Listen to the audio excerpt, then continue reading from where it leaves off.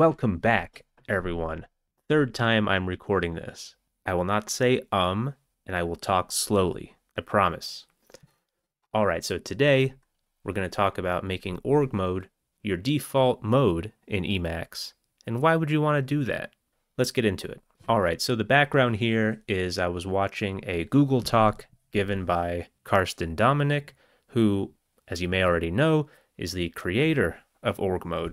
And he was talking about the genesis of the project and what kind of need he wanted it to fulfill. And he was talking about how he found it so useful that he made it his default mode instead of fundamental mode. And that was one of these head-exploding moments for me where I asked myself, why didn't I think of that? Why haven't I done that yet? So that's what we're going to talk about in this video. The TLDR, basically, for files that don't have a specific mode already, you can set org mode as your default mode. So any file you open that would be otherwise blank will load org. And while I was preparing for this video, I just did a little bit of reading on the major modes in Emacs, something I probably glanced over many years ago in the documentation, and actually took some time to read more closely today. And it's actually pretty interesting when you think about it. So Emacs defaults to something called fundamental mode for files that don't have a mode specified. And you'll notice this when you're new to Emacs. If you sort of jump into a blank buffer or you open a file that doesn't have an extension, you'll see in the mode line it would say fundamental. So what's that all about? As far as I can tell, basically, that's only because every buffer in Emacs must have some mode assigned to it that it opens. You must be in some mode at all times. And fundamental mode really has no specific modality or variables or key bindings or anything like that. It's not even like plain text mode. So for example, if you open up Sublime or gedit or any popular text editor, you're pretty much in a basic text editing mode. You can just type some plain text, save it, do what you want with it. And then once you open up an HTML file or a Python file, you might see some syntax highlighting. Maybe you have more options. Things start to change a little bit. So fundamental mode isn't even like that. It's not even a plain text mode. Emacs has a plain text mode, which is called text mode. So a little sidebar here. Basically, Emacs breaks down major modes into three sort of master groups. You've got the first one, which is the text modes, which would be for editing plain text files or markup like HTML and Markdown, LaTeX. So you see here, these are some of the text modes. The programming modes would be things, of course, for like Lisp or C or Python or any programming languages.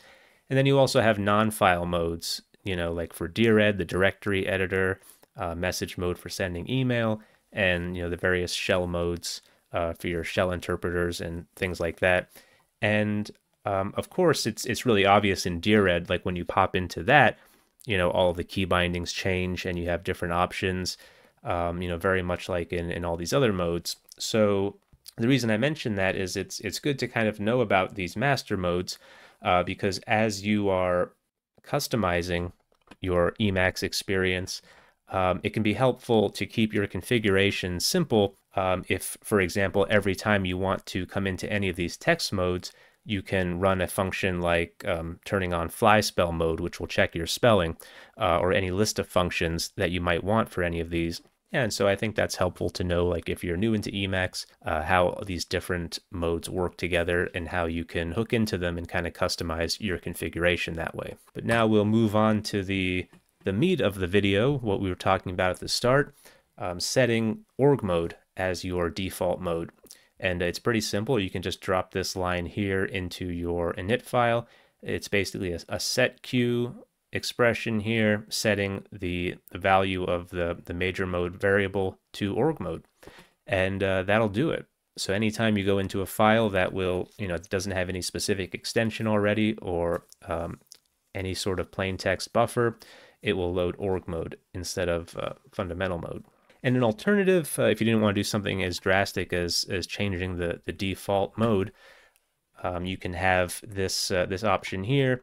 You have this add to list function here, which basically this would allow you to say any file name that matches this regular expression, please load this mode. So this was an example where I wanted any file that ended with a .draft extension to open up org mode. So those were when I was building my website with org mode, any .org file would be turned into HTML, any .draft file would be ignored. So it would just be a draft that I was working on, and then I would switch the extension. So that's also something that you can do, and that's how some of the other modes in Emacs work when you open up different files. So that's also good to know. But there you have it. That is how you can use org mode as your default mode in Emacs. Ascend to the next level of org mode mastery by actually making it your default.